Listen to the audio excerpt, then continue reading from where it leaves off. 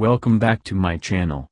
Before we continue to this video, click like and subscribe button to support us, and you will get daily updates, okay?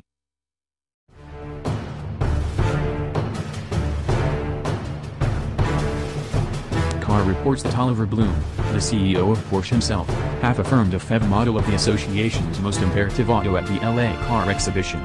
Blume stated, "We are taking a gander at a module crossbreed 911. It will be propelled when there is a business opportunity for it, which examiners say will be around 2023. The remark dovetails pleasantly with the Bloomberg report a couple of months back about the strange model, and could end 4 years of hypothesis, mostly stirred by Porsche, in the matter of whether and when it would create a battery help 911. The cutting-edge 911 gets uncovered in the not-so-distant future. We presumably won't know last specs on the module display until 2022 or somewhere in the vicinity. However, the normal specs are a 3.0-liter level 6, an E engine with 94 strength and 229 pound-feet of torque, and a 10.8 kilowatt-hour battery. A discussion present that shows up on the Deciphered from German, and is likely the Automobile journalist's report for a German distribution, likewise predicts an uncommon e-transmission with 8 apparatuses, freewheel and recovery.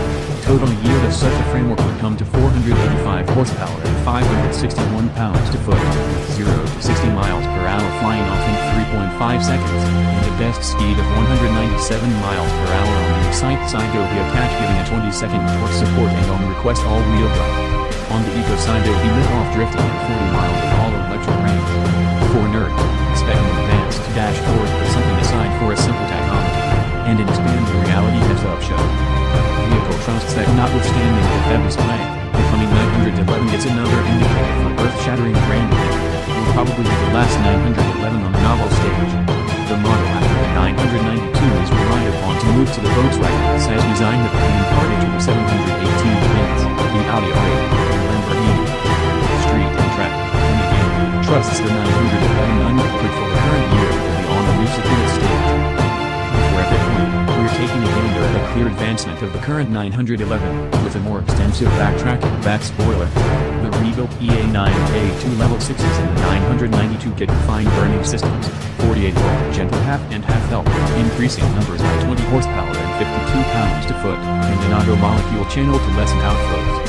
By display, the normal power numbers are 400 horsepower in the base Carrera, 450 horsepower in the Carrera S, and 620 horsepower in the Turbo S. There's an 8-speed PDK in the pipeline, yet we can't tell if that is expected for all models, or just for the Turbo S. The GT freewheel design is normally suction 4.0-liter and get a twin-turbo 3.8-liter with something like 550 horsepower. The dispatch program starts with the Carrera this October, going through October 2019 when the generation turbo demonstrates its pace.